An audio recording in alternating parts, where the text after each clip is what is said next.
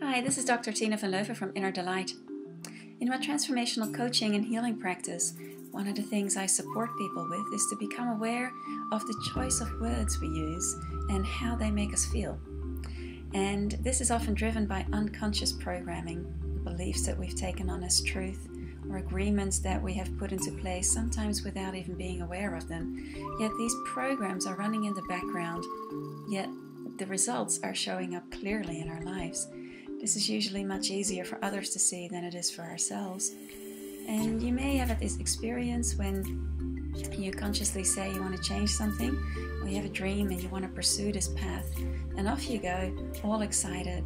You start your mission, you take action, and you feel really inspired, and then something happens. Sabotage kicks in. Usually others can see this really clearly, we don't see it ourselves. Yet when you start becoming aware of it, you may recognize when this inner saboteur kicks in. Now, there are many ways that you can update your inner programming, and some of the techniques that I work with are TAT, Tapas Acupressure Technique, and Z-Point. These are both energy psychology techniques which bypass the conscious mind and are able to very quickly and effectively update your inner programming without you having to be aware of all the details.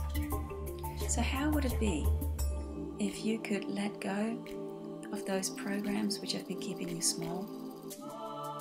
And can you imagine what it might be like if you were free to listen to the call of your heart, to follow the call of your heart, and feel safe?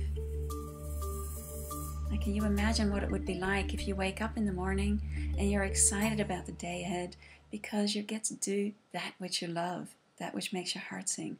And as I'm asking these questions, no doubt about it, you're hearing some of these yes but voices kick in.